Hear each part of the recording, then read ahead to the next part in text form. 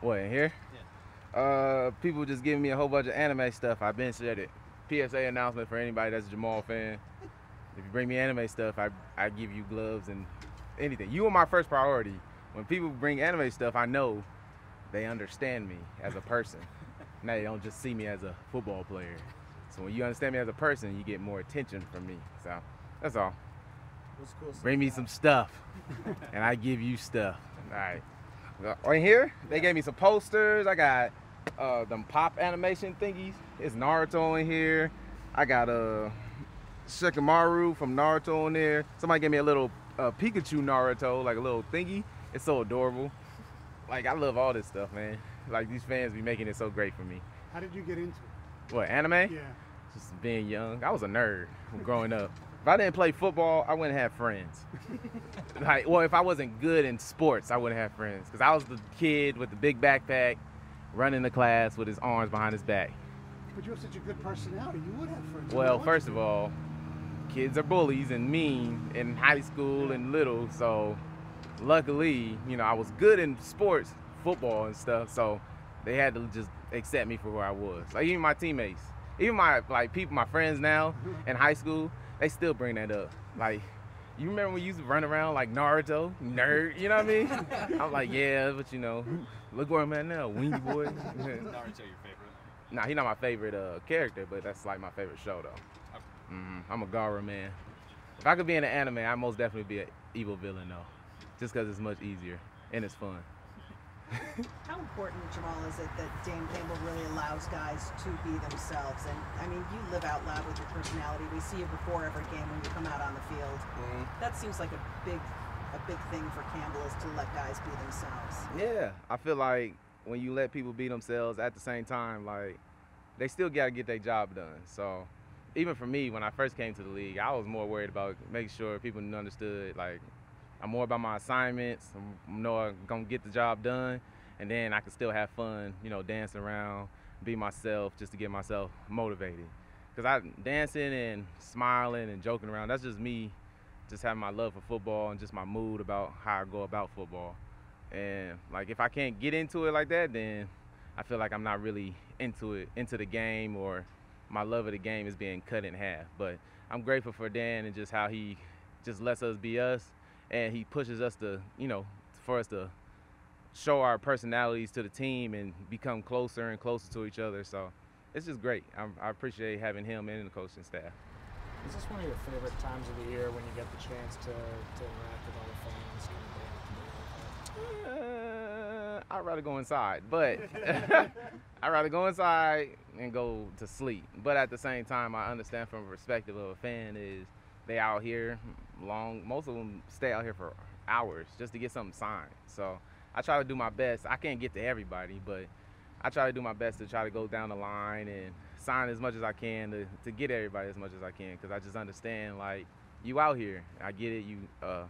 You cheering on the fan. Well, you cheering on the team, but you know, it depends though, because if a fan say some stuff like, "Who are you?" and "What's your number?" and stuff like that, it makes me not want to sign it, you know? Then I'm going to go to the people who actually care and really care about getting the signature. So I pay attention to personalities, and I hear everything.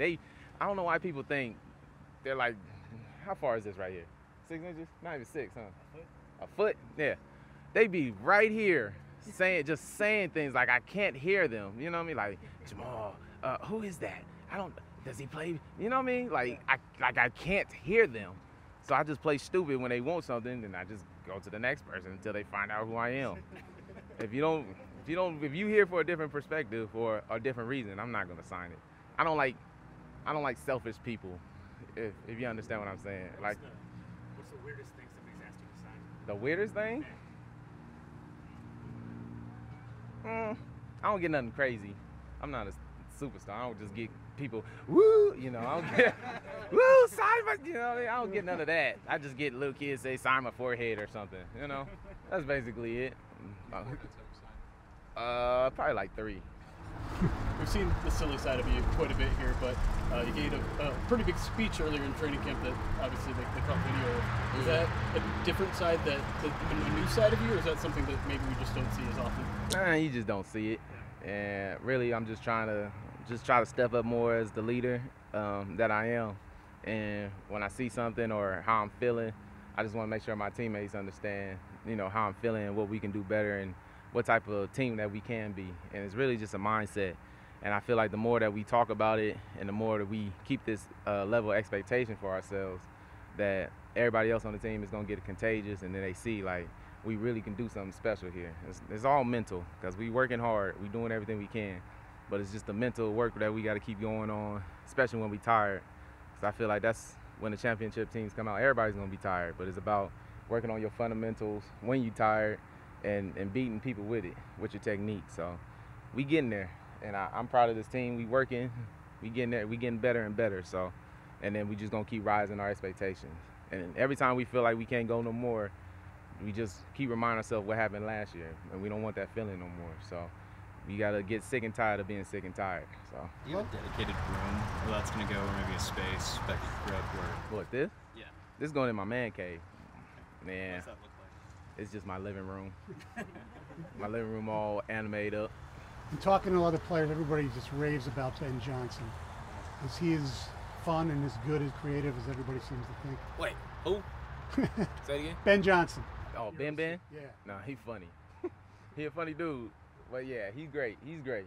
He's doing the best he can to make sure he's keeping us motivated. Like, he really be trying to bring juice into the meeting rooms and just want us to just have fun while learning how to play football and just getting everything down and just like trying to make it all fun and not so serious, A lot of people get so scared and psyching themselves out, and they go out there and they do worse, So it's just all about just having confidence in yourself, believing in yourself, and just do your best. Has Lock the Gates become somewhat of a team motto around? Or is... Nah, I honestly got that from my high school coach. Like, my high school coach was a great motivated speaker. And that's the first thing that came to my head, because he always said, lock the gates. He was like, 60 minutes of controlled violence. That's just how he said it. He said, we're going to lock the gates. 60 minutes of controlled violence. And every time you hear that, it's just funny. But he had all the speeches, so I just try to channel my inner Ray Lewis, my little Coach Crutchfield. That's his name, Tony Crutchfield. And really just try to just help my team get motivated. Let them know, like I care, Let them know I care. People in on this team care, and we just gotta all care together and understand, like, it's a team thing. So when everybody on the team can believe in each other, trust one another, and know that the person next to you is gonna do their job, we gonna get stuff done. What's your early impression of the offensive line and how special they can be? They can be special, and my job is just make sure I keep them motivated too, especially if they get down. Like, we can't move nothing if they ain't moving nothing. So I just make sure they know I got their back. I'm going to love them no matter what. If they need anything from me, I got them. If I ever see them down, I'm going to pick them up. And I know they'll do the same thing for me if I was down. So. How do you pick them up? What do you mean? When they're down and they're not maybe... With a trolley. I'm going to pick them up. Nah. Just lift their head up. Hey, come on, man. Even though they taller than me. Hey, get up, man. We got this together. Nah, I ain't talking to them like that. But I give them their little personal speech. Deck, he good. All you do is sometimes you just give them little peps there. As long as they know somebody's there to encourage them, and like you just want the best for them, they gonna give you they all. Do presence work with this offensive line? Do they like that much better? You said presence? Yep. Probably, but that's a little big homie's job. Penne, he got on the moolah. He got that. Guys, time for two more. Is this the year Swift becomes a national star? You think he's ready to explode? What that mean? Well, being like an all-pro player, Pro Bowl player. Swift. Yeah, he get there, most definitely. He been doing his best and just working hard. He's gonna be Swift, So we just gotta keep giving him plays and put him in the best positions and just let him roll. But Swift always gonna be Swift. He gonna get there. He always gonna get his recognition. How about that run from Jamaal today? Oh, it's nice.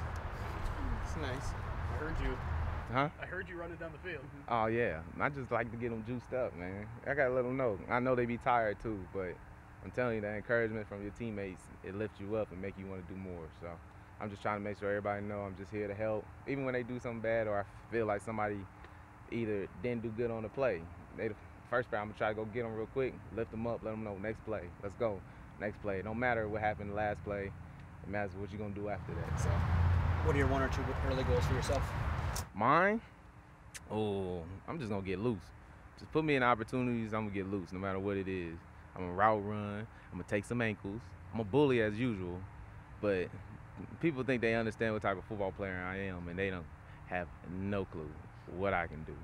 I literally can take anybody's ankles. I ain't scared of nobody. Route running, running the ball, blocking. I can do it all, and I have no problem having confidence in myself because I know what type of player I am and what type of work I put in. I ain't scared of nothing. Thanks, guys. Look at my hair, man. Thanks, guys. Jamaal, Baby dreads, ugly phase. I don't care. you got anything left on your wish list? On my wish list? Yeah, just keep bringing me some more stuff from my man cave. Appreciate it. I like these little pop thingies, whatever they call, the pop animations, but bring them in anime form. If it's not anime, I probably ain't gonna take it. Just to let you know. Appreciate you. Thanks, guys. You guys have a great one. You too.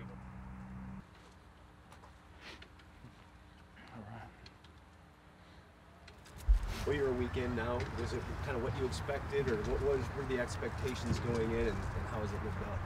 Yeah, you know, I wasn't quite sure what to expect, really. You know, being my first NFL camp, but we're a little over a weekend now, and it's pretty smooth. I mean, it's just football at the end of the day, so it's what I do, and yeah, it's going smooth so far.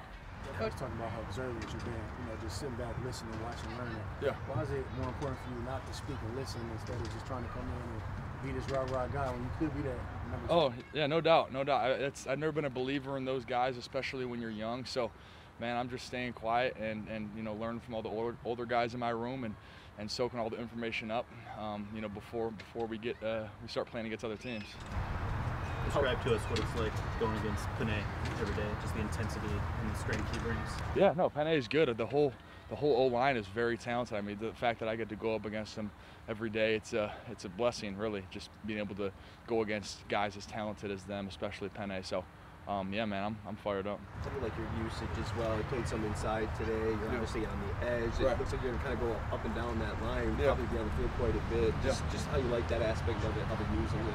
Yeah, I'm a very versatile player, and they're using me in that way too. They're putting me just about everywhere, and so, you know, I know wherever they put me, I'm going to dominate, and I'm going to be the player that I am. One of the things, Aidan, we hear a lot, like from the fans, everybody's very excited about you being here, and Coach says you're just coming in and waiting to earn the respect. Is that just a mindset that you go in with every day? Can you talk about how you approach it mentally? Right. Yeah, that's always been the mindset for me, really, in every aspect, high school, college, when I'm young. You know, you got these guys who've been there for a while, and I respect that, and I want them to respect me. So, you know, you earn it out in the practice field, and, you know, your rookie duties and what you got to do in there. How good does it feel to be a big piece of the defensive front that they're leaning on to get that pressure? And where do you think you guys are as a unit so far? Yeah, I think we had a really good day today. We bounced back a lot today, which was good. So, you know, we're just taking this thing day by day, ebbing and flowing. It's kind of how football goes. You're going to have some good days and some bad days, and you're going to keep flowing, and, you know, there's always going to be that next day. Dan was asked about an instance where you got beaten yesterday, and he laughed and said maybe he'll get beat one more time like that, but it's rarely going to happen more than twice because he says you pick up the things really quickly. What do you attribute that to? Yeah, you know, I think it's having that mindset. You're going to lose reps, especially at this level. You know, you're not going to win them all. So I'm aware of that, and, you know, if you do lose a rep, you move on, and you know, you get after it the next rep, and that's what I did today. That's what I did yesterday. That's what I do every day. Aidan, why Billie Jean, and how much time did you spend practicing? Billie Jean, because Michael Jackson is, everybody loves Mike. You know, who doesn't like Mike? And I found the song just about 3 days before he asked me to do it, so thank the Lord he didn't ask me any earlier than that. I would have been screwed. But it's been you know, I was rehearsing the verses in my head for a couple days, and my name was called, and I had to step up.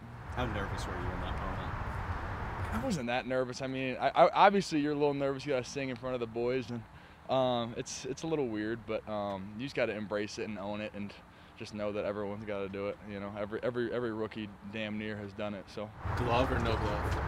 What you mean? Oh, no, I had some good dance moves. No gloves though. No gloves.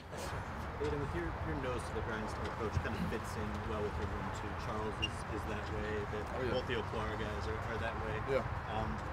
Is there a personality guy in the room? Is there a guy that kind of brings the energy and the juice to the room while you're staying muted? Yeah, Charles. Well, I'm not mute, but no. Right. No, but Charles is definitely that quiet assassin, and I'd say the personality is definitely Brockers in the room. I mean, dude's been playing for 11 years now, so he's always there to just loosen things up, and you know, just he's such a talented player too. So we all respect him, and we all just kind of, I look up to him at least. So. You know, I think he's one of those guys that definitely clear the air in the room a little bit. He's got that Godfather mentality. Oh yeah, no doubt. Who's the guy when you want to pick somebody's brain, when you want to, you see something with an offensive tackle or a pass rusher, who's the guy you're talking to in your position? I think it's like guys like Charles, the guys like the Aquaras, AB. I mean, a lot of guys like that who have been in the league for a few years now, and I'm just coming in and kind of getting the feel of all these offensive linemen out here, and they're definitely a lot more savvy than they were in college. But I think I'm adjusting very quickly, and I think I'm really taking a lot of strides every single day. Can you speak about the speed of DeAndre Swift, man? We see him out here making some crazy moves. Like, just talk about his speed and playing against that in person. How Yeah, no, I saw him today. He looked pretty fast, and he was hitting those holes hard. So, I mean, it's going to be fun to watch him this season from the sidelines. One of the things we talk about Harper a lot is just the pro readiness that he gets you guys, and just the approach to practices and everything. Do you sense that? Do you feel that as you come into this first training camp that Michigan prepared you for this moment? Yeah, I think so. I think you know, those Michigan schedules are no joke now, and Coach Harbaugh is coming from the NFL schedule. So I mean, this is pretty similar to what I was doing at Michigan. So it's nothing too you know, out of the ordinary. What was it like yesterday to put on pads again for the first time? It was good. It was real good. It's been a minute since we put on pads, so still getting used to some things. But man, we came out here today, and I think I had a really good day, and I'm feeling good right now. Did the defense win the team drills? I think so. I think we dominated today, but you know, offensive guys will speak otherwise. But no, I think definitely it was defense's day today. Coach, we certainly made a couple nice plays from the inside today. Is there any difference, preference inside versus outside, and your ability to get to the quarterback? Well, you know, I haven't really rushed from the inside until about like the last time I did it was probably in 2019. So it's been a while for me, and so definitely I've been getting used to it now, and you know, definitely I'm feeling a lot better with it. I would say as of now, you know, I obviously feel more comfortable on the edge, but you know, I'm getting used to just playing everywhere and just being a versatile player. There were a couple times where Charles Harris lined up outside of you. How exciting is that to know that you're going to go in with a guy like him?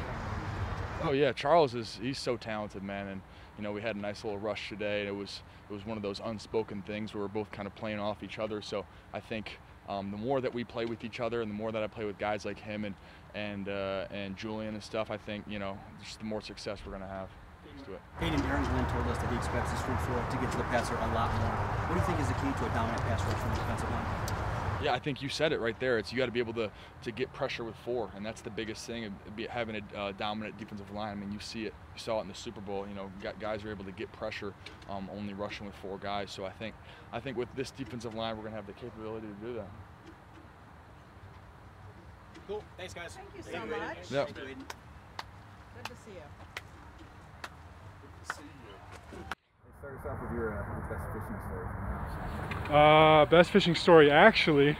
Video comes out tonight if anybody wants to plug it. Look at that. Lake Superior, Standard Rock, 55 miles offshore. They call it the loneliest place in the world, but it's this lighthouse with this huge rock reef that have giant lake trout. And we went out to it one day and I caught a massive lake trout, pretty epic. How big is massive? How big? 38 inches and 25 pounds. Stay tuned. Do you keep and eat stuff like that, or is that no, not those thing? big boys, or big girls, I should say. We let them go. Like, I eat like eater walleye. That's usually what I stick to, or perch crappie. Take a picture. Oh yeah, you'll see. You know, give you a chance to return some compliments here. You know, Aleem had some obviously very good things to say about you. The coaching staff seems super excited about what he's bringing in here too. In this new scheme, attacking a little bit more. What have you seen from Aleem this game? He's just a very, very, very explosive player. And I think definitely going into year two, the game slowed down for him a little bit. And he's gotten a little stronger, even more twitchy, I should say. And I think he's starting to understand his role, and I think he can be a really, really good player. And he's always asking me questions. It's incredible. He's always asking me questions.